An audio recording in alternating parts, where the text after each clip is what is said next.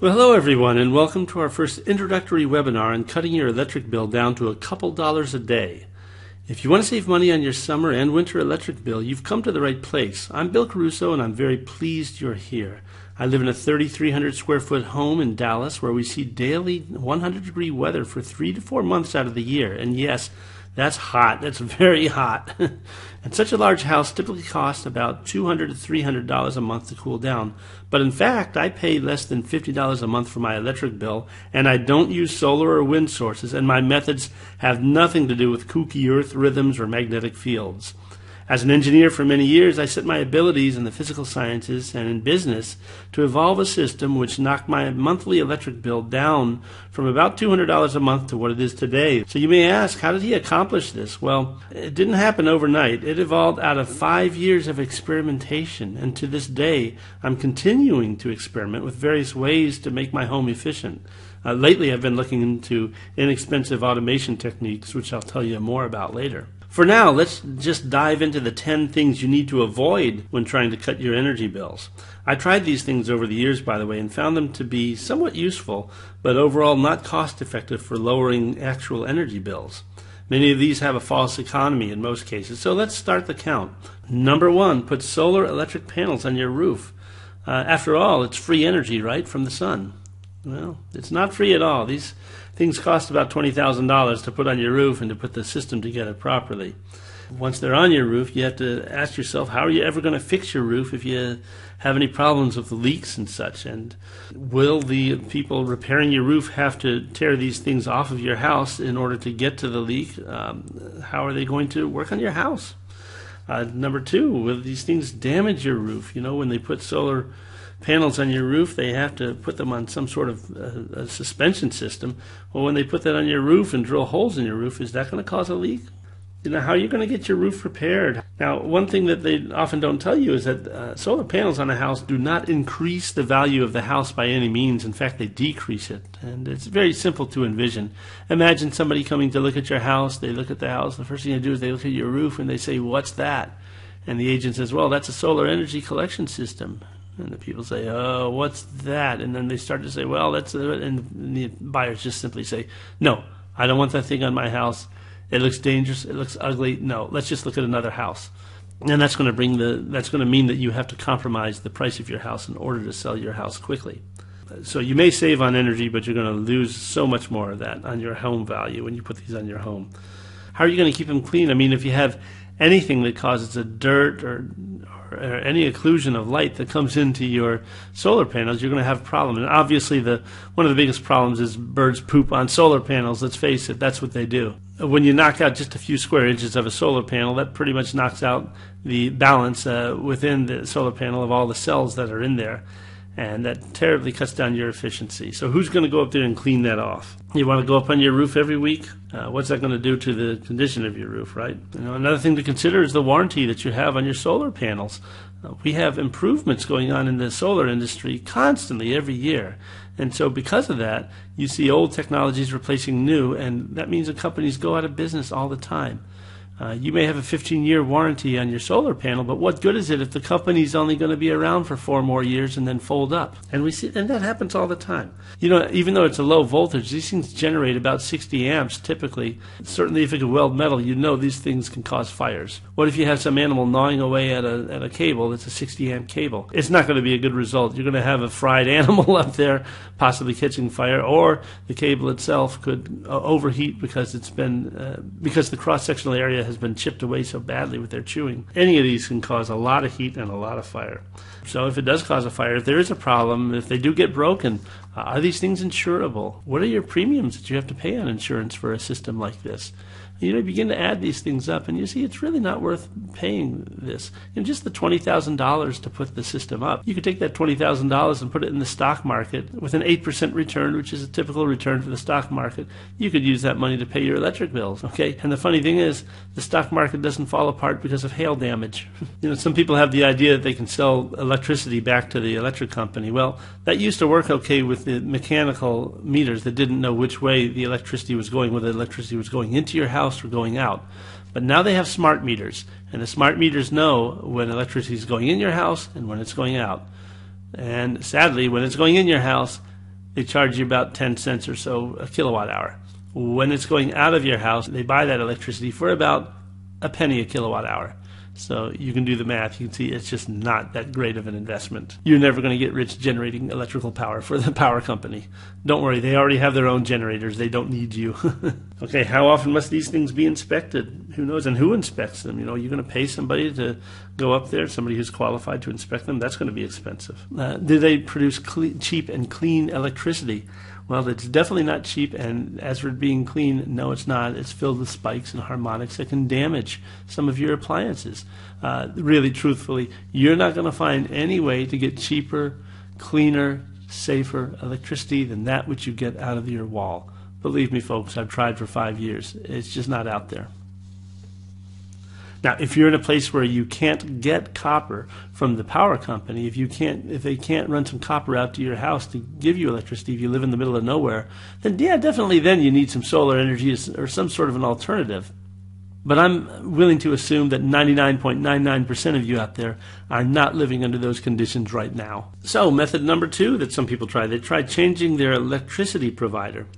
Now, this might help. This might save you a few percentage points one way or the other. It might save you as much as 10%. But really, I want to come up with some methods where you save a lot more than that. I want to see you save, say, a 40% return on investment. I really do.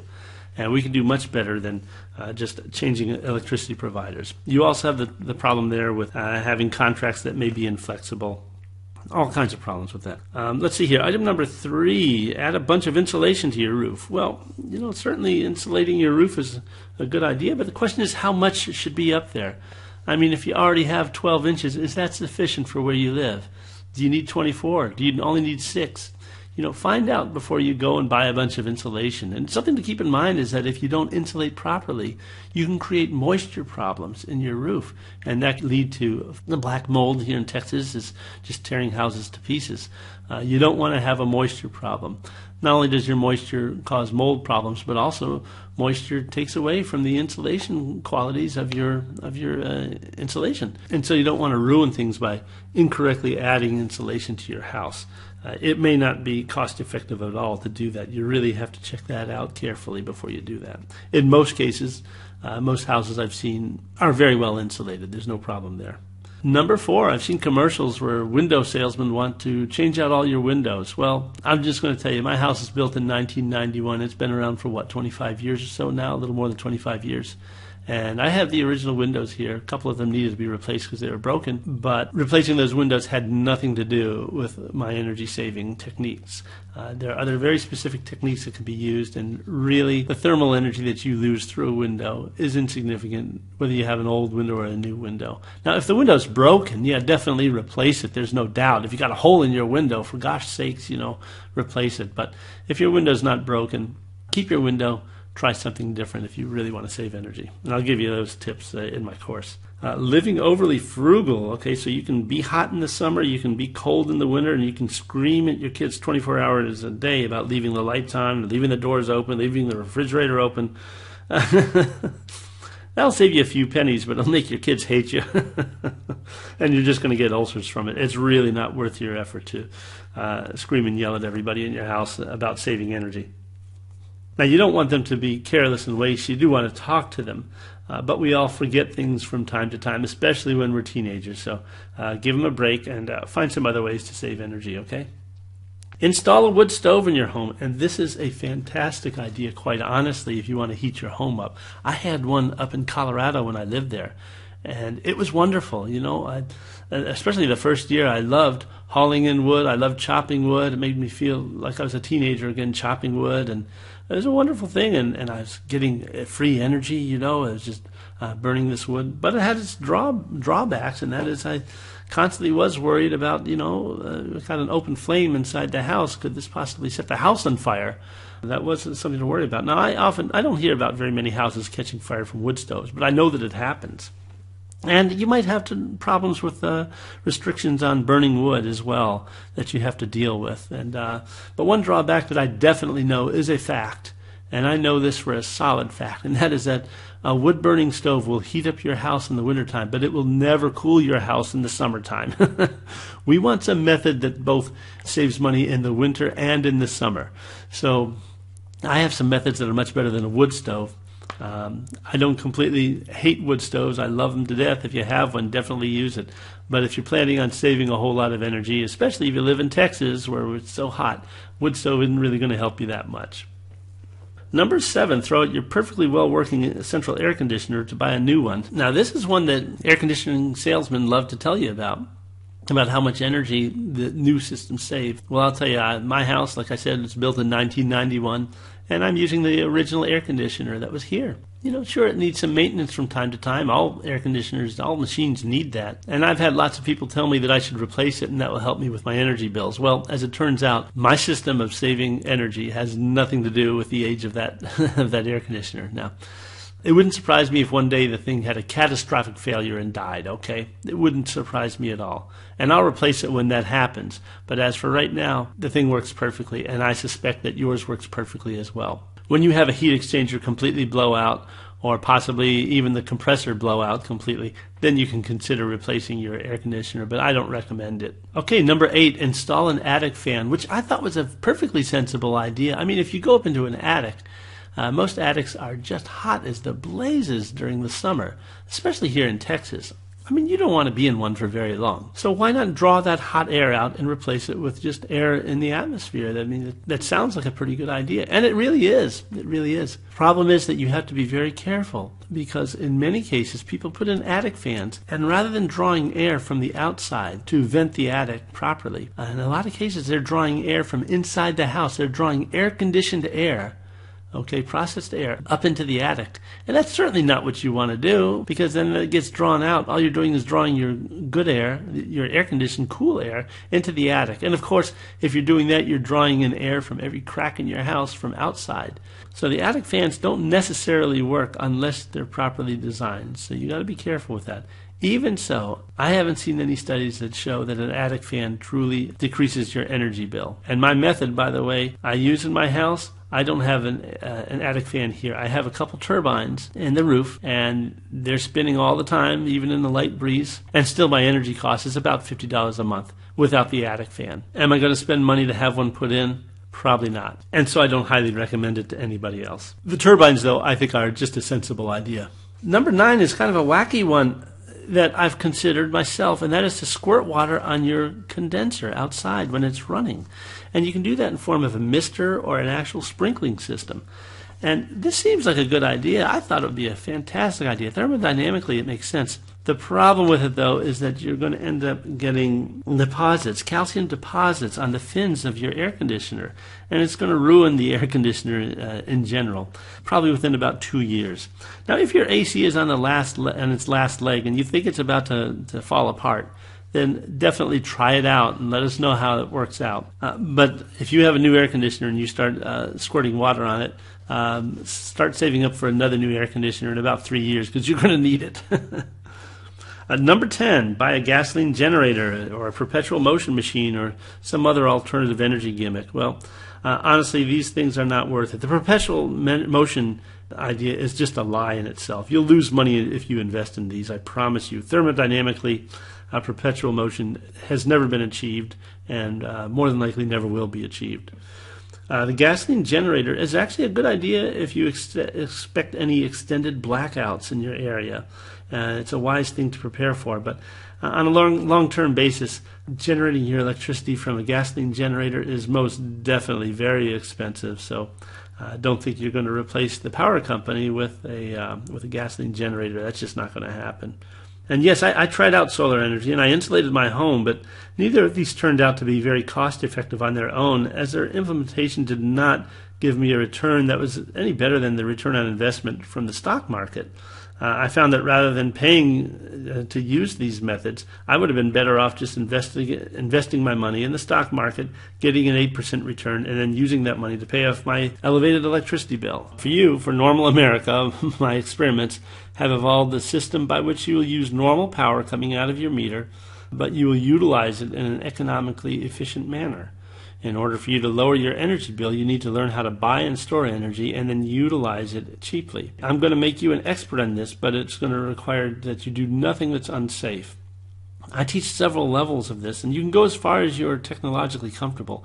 The simplest level, which 90% of people typically adopt, requires about $120 to implement and about 4 hours of time. If you're in the 10% who want to fully automate your house, complete with a laptop-controlled drapes and outlets and a thermostat and even a full security system, we can go there. But first, let's start out simple. $120 and 4 hours of your time will be about all most people need to bring their utilities down significantly. I'm very confident that you will be able to bring your utility expenses down with my system. Now, these methods I've evolved don't require a lot of time and money, and you'll definitely don't have to be an engineer to understand what we talk about in the seminar. Within 2 days of incorporating even the first 2 modules of this seminar series, you will immediately see your bills drop to values I've mentioned. Now, I say it will require about 4 hours of your time to incorporate my system, and you might need to twist a screwdriver a few times to get these results. But you don't have to crawl into your house, or God forbid, crawl into your hot attic all day in the hot sun. I'm in my late 50s, and I can tell you that my days of crawling in hot attics are over. I don't do that anymore. There are today 8 webinars that I've written and that guide you through simple steps to reproduce what I've done in my home, and I'm always coming up with other ideas from other people and posting them on our private web page, which you'll have access to as members. By the way, I did not do this through the typical insulate and seal doors and windows routine. This is not that kind of a course. We don't use those methodologies. Although these are good ideas to start out, you're saving money, they're not enough to save you large amounts on your electric bill. I still teach you about them in one of the seminars, and they're important from an ecological point of view. But financially, there are much more effective ways and measures that you can use to improve on your energy costs. A $50 trip down to the hardware store will get you pretty much all that you need to take care of common problems such as leaking doors and windows, which rob some dollars from you each month, by the way. In reality, these are not the major things that you need to be paying attention to using my methods, but I still teach it to you as a matter of responsibly conserving energy. Really, it's the right thing to do, and I have one module where we talk about it in length. Many of the methods I learned, by the way, came to me through the optimization methods I learned at Motorola and applied through more than 30 years of my engineering career.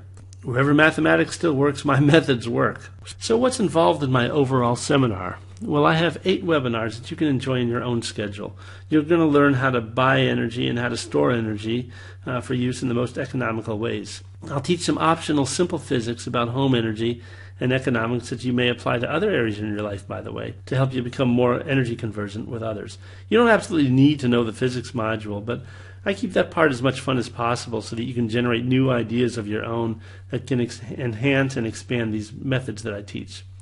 I've started a Facebook page, a private Facebook page. It's one of the bonuses of this taking this seminar, and it's designed especially for you to learn from other people and to share with them your success stories and your questions. Okay, learning the physics and economics gives us all a common language for entering into discussion on energy saving. So I'd really like for everyone to watch those optional videos when they get the chance. And I think you'll like them a lot, especially if you found physics confusing in your high school or in your college. After learning from these videos, you'll be able to spot many ripoffs that are offered on the web regarding perpetual energy gimmicks that don't and can't ever possibly work. I both laugh and cry when I see people post these nonsense about perpetual energy machines, because I know these schemes offer a great laugh to all of us who know something about physics, but it's also very sad because there are people who are paying them good money for these bogus ripoffs. We can definitely talk about these bogus ads, and we can continue talking about things that don't work, but these are not really the focus of our group. Our focus is not so much on what doesn't work, but what does work. And I regularly go through the postings as needed to those ideas. Of course, you can always contact me directly, but I really want everyone to see your questions as they pop up. Now, I've had some people tell me that I should be charging $500 to $600 for this program that I run. And naturally, I agree it's worth that much. However, I've found a majority of people with my marketing surveys that they suggest more like $200 to $300, which is much more reasonable for our pocketbooks. And still, it's not outside the realm of what would be reasonable for a course like this, I think. Personally, though, I'd like to get this plan into as many people's hands as possible. Really, I'm trying to get sponsorship either from a grant or from corporate sponsors who will keep the price for this seminar series as low as possible. I know the methods I've put together will benefit our society, so I'm looking for a certain critical mass of participants right now. And obviously, I'd like as many partners as possible in this effort, so I'm keeping the price low. People of all kinds are telling me they want me to try this out. So the best way I could do this was to set up these webinars, which is not cheap, by the way. It's so much more expensive to try to do it in person. That was definitely out of the question. So I think internet webinars just make the most sense. What's more, with a webinar, you can rewind me and listen to it again. You can shut me off for a little while and take a bathroom break, come back. It makes so much more sense to do it on a pre-recorded webinar. So keeping all this stuff in mind, keeping these matters in mind, I've settled on a price of $149 for this seminar series. Now that pretty much covers my cost and get a little bit of a profit for it. That certainly doesn't make up for all the hours I've spent in the past, but I really do want to get the word out about this system. Now, naturally for people listening, though, there should be a discount for people who are energy aware and want to begin taking immediate action. So during this seminar for you, the amount is lowered to only $99, and this only applies during this webinar session. Don't tell my marketers about this $99 deal, by the way. They're going to kill me. But despite that, I do want to see you get involved. Now, there's something very important that I want you to know, and that is that I am 100% confident that if you implement these things I've suggested in this seminar, that you'll definitely save at least $100 every 6 months on the utilities for the rest of your life. If you are dissatisfied with this course because you haven't saved any money after 6 months, I offer a 100% money-back guarantee on this seminar. I'm a results-based electrical engineer. I've been doing this stuff for 35 years. And really, I don't want to collect any money from anybody for whom the system didn't work. Physics, mathematics, and my own personal experience with my system promises me that anyone who uses it will save tons of money on their utility bill. So I offer this guarantee with absolutely no hesitation. Now, you can sign up for this $99 deal at any time during the webinar. I'll be talking about some other things in the meantime regarding your saving tons of money on your electric bill. Number one, we welcome you and we want you to do an initial home assessment. This involves taking an inventory of your house, finding out what is using the most electricity and what isn't. Number two, we look at the way that you're heating hot water. We take a hot water assessment and we find out how you're heating your water and what could be done to improve that. On seminar number 3, we take a final home assessment and we make sure that we know everything about the way your house is operating. And along the way, we're making small improvements and we're looking at what the effect is, okay? Number 4, your refrigerator actually takes a lot of energy to run throughout the month. So we want to find ways to safely keep your food preserved and refrigerated, and we want to cut down the price on your refrigeration. And I found some really good methods for doing that. Let's see, the 5th seminar is for the heating of your house and cooking, and this involves the energy generation that you have within the walls of your home for cooking and also for heat generation. We want to make sure that we heat your house properly for the winter at the lowest possible cost. And we want to make sure that you can cook your food without having it tax your cooling system too much in the summertime. Number 6, the 6th seminar is on battery storage, on some more conventional electrical things such as battery storage. We're going to look a little bit at the solar systems and some alternatives, but we do want you to know about battery storage because you may have brownouts or blackouts in your area. We want you to be prepared for those properly.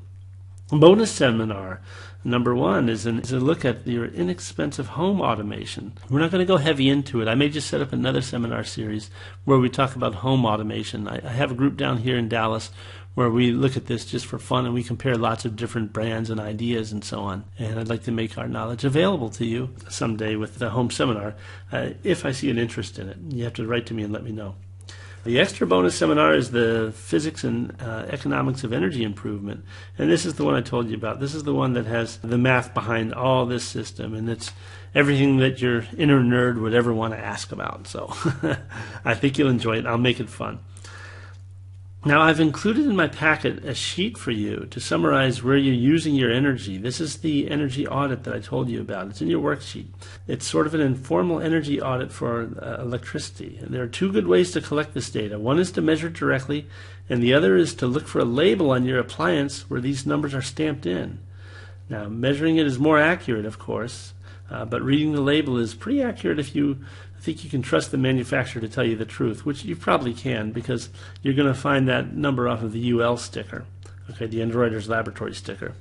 I found that most small appliances have accurate labels, but major appliances, which take the most of your electrical power, are the worst at reporting these, because these appliances are not on constantly. They're sometimes on, sometimes off. So you have to take that into account when you look at their total energy draw. Now here's another bonus that I offer people who take my course. I know that you're loving these bonuses, by the way.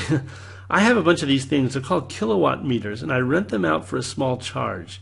Now, what in the world is a kilowatt meter? Well, here's one. It's a meter. It's a little thing that's used to measure the amount of electricity that's needed to run your appliances. And it's simple to use. You just plug it into the wall, and then you plug your appliance into it, and you read the power that's being used. These things have a bunch of other features, but this is pretty much the only feature that you're going to be using this for. It's a fantastic instrument and surprisingly very accurate. It's a wonderful device, but it does have a certain drawback. And that is, I found that people who are buying these things were using them for about a day or so to collect data and then never using them again. And by the way, that included me. I've owned my kilowatt meter for about 6 years, and it's been plugged into the wall for a whopping 5 days. And that's only because 3 of those days it was plugged in and I forgot about it. So there's no point in paying a lot of money for these things and then just using them for a little bit of time. So I came up with an idea to start saving you money right off the bat with this program, and that is that we can collectively use these items. I have bought a whole bunch of them, and we can just shuttle them around using the post office, the 2-day service, to shuttle these things around the country to each other. Small wear and tear fee and postage. I can send you these things for you to use and for you to send back. Now, additionally, I found these temperature loggers. You're going to want to have about 5 of these, and you're going to want to record some temperatures in your house throughout maybe a 2 or 3 day period. And the way you use them is very simple. I send them to you, and they're recording data. They're recording temperature data. Every 30 seconds, they take a data point. So they're doing it at the post office. They're doing it in the truck. They're doing it all over, but they'll be doing it at your house. And they hold 32,000 measurements, so certainly it's not going to run out of memory space. So what you do is you just put them where you want to have them in your home for a few days. You record where you put them, maybe take a picture where you put them as well, and then send them back to me along with the kilowatt meter, and I'll download the data and send you an Excel sheet with some graphs, and you can see what those temperatures were. This is going to be very important in figuring out how well this system works for you, okay? Now, the kilowatt meter costs about $40, and the temperature loggers cost about $20 each. And you'll use them only once, really, for about a week. I can send you a USPS, a post office box with a kilowatt meter and 5 temperature loggers, and you'll use them and send them back to me, and you'll save big time on buying these things yourself. All you pay for with our program is shipping and a few bucks of expected wear and tear on the things. It's one of the bonuses for partnering with us in this effort to save on energy costs. Now, the kilowatt meter won't help you much with really large appliances like heat pumps and central air conditioners and kitchen stove tops or electric water heaters.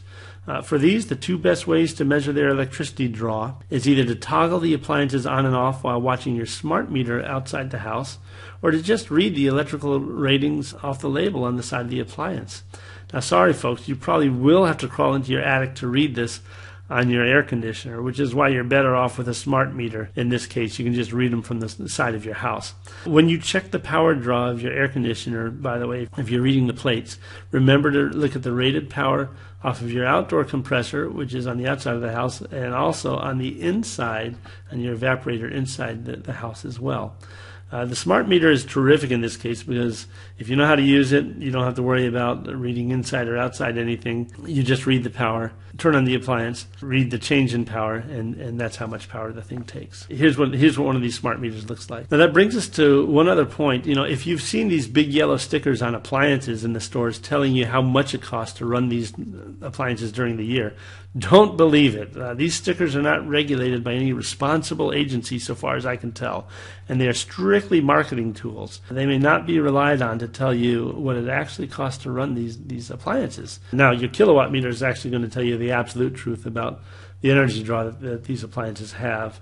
So you can compare those readings with those stickers, but unfortunately you probably won't be able to use the kilowatt on some of your big items. And definitely tell us what you found on your Facebook page regarding what you read. You might find some discrepancies that we would all like to know about and comment on. If you're like me, you're going to have a lot of fun with this. Now, the temperature sensors are much simpler to use You just put them wherever you need them, and please don't press any of the buttons, since I've already pressed them. They're very hard to press, so don't go out of your way to press them. You just write down where you put them and maybe take a picture. And in a few days, just mail them back to me, and I'll extract the data from you. From there, you'll have some good ideas where you need to pay attention in your home for energy leak locations. Okay, well, we're nearing the end of this webinar, so we're going to run out of time that I can extend the $99 offer to you. If you thought the kilowatt meter was fun, you'll have a real kick with the next 6 webinars when we get into actual cost-saving methods that you can begin immediately. So enjoy the rest of the webinar, but be sure to sign up. In the course, you'll learn how to put these energy-saving methods on autopilot. You can either tend to these details each day, or you can apply these principles and automate them so you have nothing to remember each day. In fact, you need to learn how to put your house on autopilot to maximize these savings. There's no major changes you need to make in your property to reduce your power bills, by the way. But I would suggest that you have about $250 on hand that you can spend in the hardware store to implement these solutions. These purchases will pay for themselves within about 6 months of the system. I try to make it a point to tell you specifically what to purchase and some alternatives where you can find it. I've done a lot of the shopping for you. Okay, well, we're winding up now, and if you followed the seminar up to now, you know that you're intrigued, and what better way to satisfy your curiosity than to get involved now? I don't want you to always wonder what could have been. For just $99, you can find out what took me about 5 years of my experiments, research, and thousands of dollars to learn. Not to mention putting myself and my home into danger until I learned about the sensible, economical ways to save on the energy bills. $99 is just too little to pass up to learn these ideas. And so I'm looking forward to your snapping some pictures of your electricity bills and posting them on our Facebook page. I'm wondering, can you beat my best months? That's a challenge. I challenge you. Maybe you can have a contest with a friend of yours about seeing who can get their energy bill the lowest. You can bet them lunch each month, and if you're betting up against somebody who hasn't taken this course, I promise you this is a great way to save even more money. You get free lunches. Oh, something I almost forgot about. Speaking of friends, this is very important. If you've been referred to us to this webinar by a friend, be sure to put his name and email address in the slot here when you sign up so we can send them $5. We want to know who you were referred by. This has to be somebody who obviously has already signed up for the course. And we extend this to you, by the way, as well. For every person that you refer to us who signs up and stays on with us for 6 months, we send you $5. And there's no limit to this. If you refer us to 10 people, you get $50. If you refer to us to 20 people, you essentially get this course for free. We'd love to see the entire world sign up for this course. So if you get 7.5 billion people to sign up, we'll give you $5 for each one, I promise you. But it's got to be 7.5 billion, every one of them. And that's just our way of saying thanks, by the way. We really do appreciate it. By the way, if you want to form some sort of affiliation with us and you have a website or you know where you can advertise to get people to sign up for this, definitely that's within limits. We'd like to see what your advertisement is beforehand so we can make sure that it follows our ethical guidelines. And we're sure that most of you are ethical. There'll be no problem. But yes, indeed, they have these pay-per-click, pay-per order. I don't know completely how this stuff works. But if there's some way to trace somebody signing up to you and they can write your name in the referral page or something like that, then definitely we want to reward you with $5. It's a very worthwhile program, so we hope that you'll call us and affiliate with us if you can do that. Okay, well, folks, I know your time is valuable, so I won't waste it. I promised myself I would keep this first talk short, so we'll wrap it up for the day. Congratulations to you if you've already signed up. I've given you some homework to do in measuring your energy usage in your home before the first webinar session. Now, definitely we want you to partner with us early in this movement, and that begins with signing up and collecting some data. Now, if you want to wait and use the kilowatt meter for that next week, well, that's just fine. That's even better.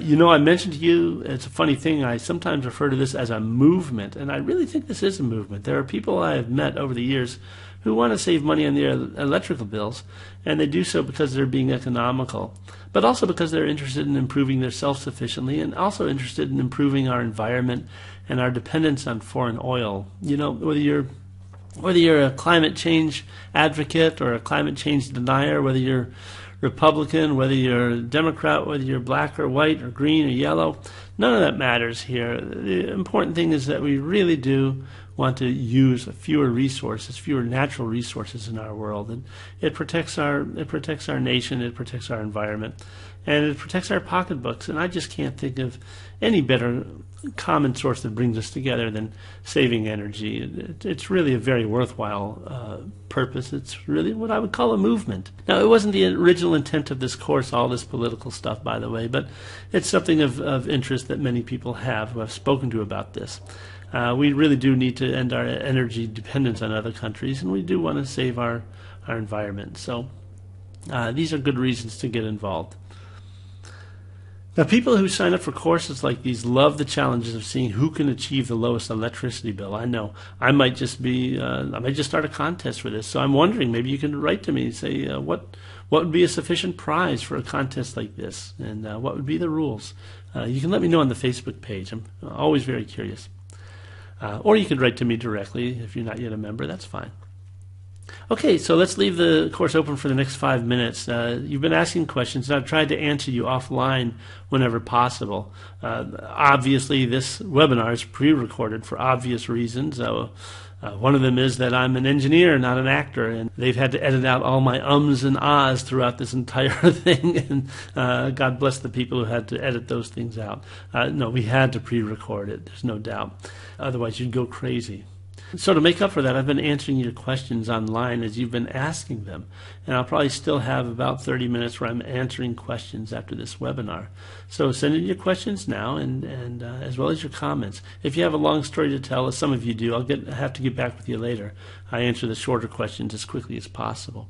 And you can also post your stories on Facebook where people can see them. Okay, well, I think that about does it for today, and I thank you for your time. If you learned something, I'm very glad to have been part of that experience.